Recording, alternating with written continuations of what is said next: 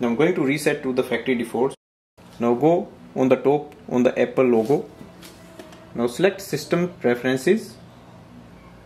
Select on the System Preferences, and the second option we see, erase all content and settings. Now enter your password.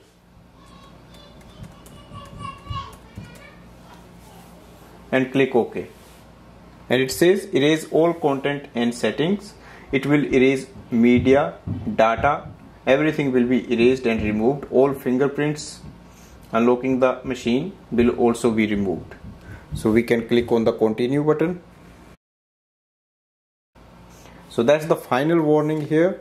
As we are going to lose everything, we are about to erase all the content. Store all the data in an external hard drive before you do this, otherwise you will lose all data, everything. Erase all content and settings.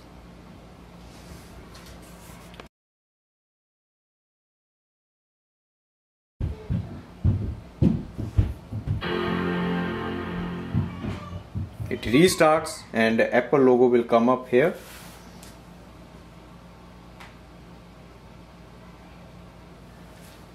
Wait for the Mac to start. Your Mac should start with the language setting. So that means it is erased and it is reset to the factory defaults. Thanks for watching.